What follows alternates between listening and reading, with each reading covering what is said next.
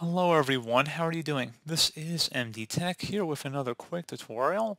In today's tutorial, I'm going to show you guys how to resolve if your audio is crackling, popping, or making sounds it's not supposed to be making on your Windows 10 or Windows 11 computer. So this should hopefully be a pretty straightforward process, guys, and without further ado, let's go ahead and jump straight into it. So first thing I recommend doing would be to open up the search menu and type in Control Panel. Best match, come back with Control Panel. Go ahead and open that up. So your view by the large icons, and then you want to select Power Options. So go ahead and left click on that. You want to select where it says Change Plan Settings. Go ahead and left click on that, whichever one corresponds to the currently selected plan.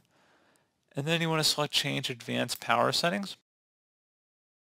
If you have an option underneath PCI Express for processor power management, you want to expand that, and you would set minimum processor state to 100% for both the on battery and plugged in, assuming they're both applicable to your device. If you had a laptop, you would have on battery and plugged in.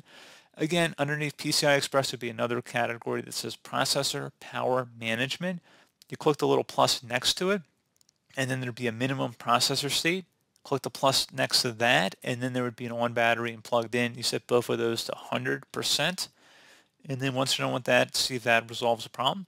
Something else we can try here as well, if you click the back arrow and go back to the Control Panel Items page, we're going to go ahead and select the sound entry in here.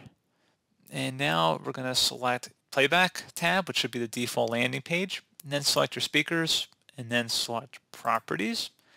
Select the Advanced tab, and now there should be a drop-down underneath Default Format. You want to click inside this drop-down here, set it to 16-bit 44100 Hertz, which is CD quality.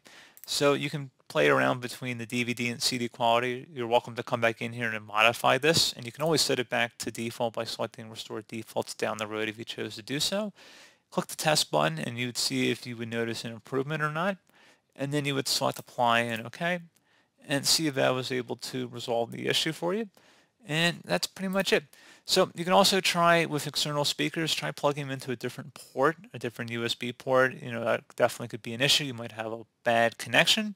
And you may want to try swapping out with a different set of speakers too. Wouldn't hurt just to see if that was creating the issue for you.